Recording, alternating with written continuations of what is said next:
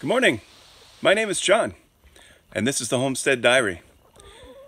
About a week ago, I put a little tagline at the end of my email. I've always got a little something to kind of poke at people to make them think, I would hope, at the end of the email that I sent. Not that I send that much email or that I'm, some email celebrity or whatever, but I do this and it's fun.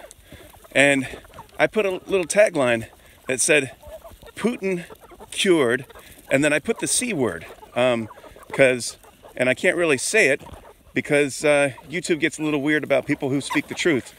But anyway, Putin cured the public health crisis, shall we say. And it's amazing because he has.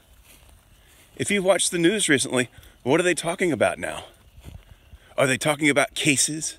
Are they talking about the scary thing that everybody's going to get if you don't put a diaper on your face? No. No, they're talking about the war. And at the same time, all these tyrannical government entities are all of a sudden saying, well, actually, you don't need to wear that thing. It's, we think that the danger is past. Everything's okay. We're not going to talk about the new this and the new that, and you might kill grandma and all that nonsense that most of us know was just lies anyway. It's amazing the distraction that goes on.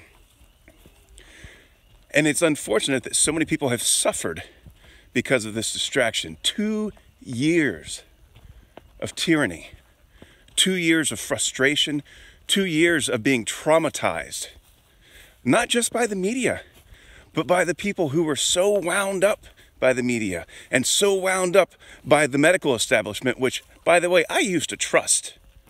I used to really trust when a doctor said, you need to do this. I took him seriously. You know what? I don't take him so seriously anymore because Putin single-handedly cured the public health crisis. That's something y'all need to be thinking about. Watching for the next distraction. And you know what? You got to ask yourself, if he cured the public health crisis so easily, then after the entire world couldn't, billions of people doing all these things and it wasn't working. Unless, of course, you get that little pokey in your arm and then it still doesn't work. In fact, it makes it worse.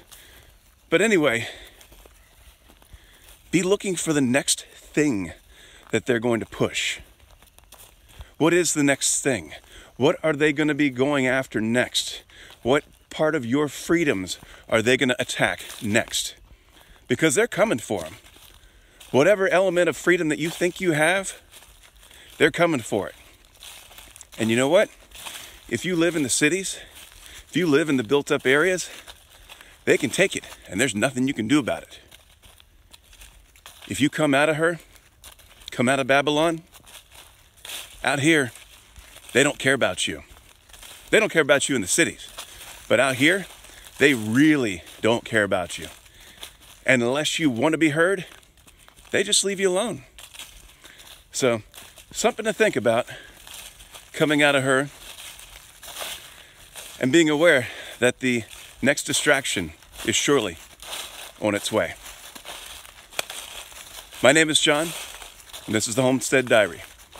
Y'all have a blessed day.